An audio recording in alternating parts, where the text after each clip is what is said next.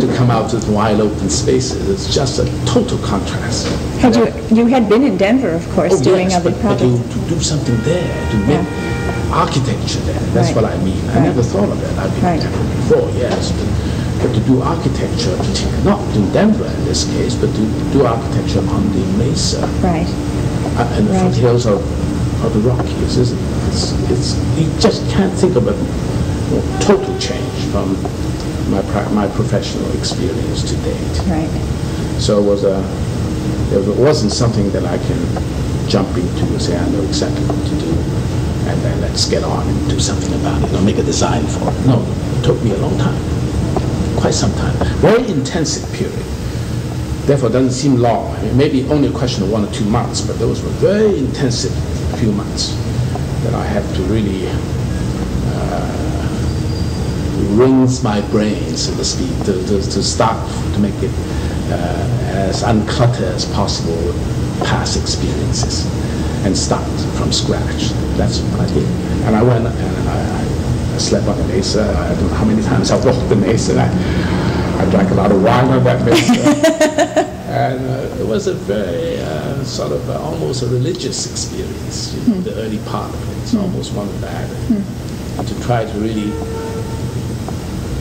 get a feel of nature. And the only way you can do that is to be there. Not only, you know, certain time of day, really day and night.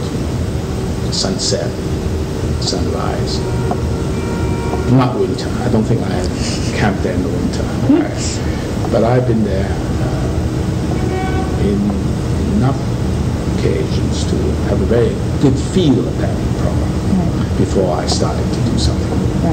And I very quickly came to the conclusion that the scale of the building, you see, we have always been dealing with scale in architecture, particularly urban architecture does not stand alone as a single building. It always relates to other buildings. All relates to the streets, to the parks, to the squares. So scale is a very important orienting design starting point. We have to begin with that. And when you come to this particular situation, you all of a sudden find that you no longer have a scale that you know how to deal with. The scales of such infinite sizes that it's almost impossible for a building to at least I thought, to relate well with it. The first thought that came to me, of course, is that this had been done before. Had not been done before. Had been done. Had been done before, because Air Force Academy was already half built. And obviously I went to see that. And I came away feeling that that's not the solution. It is a very viable approach to the problem, simply because by taking a position of being different from nature, you are less likely to be compared with nature. You're already saying we're different.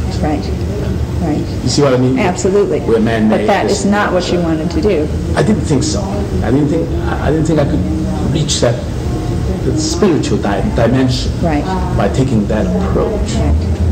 So the other one is very difficult. And it was amorphous in my mind for a long, long time.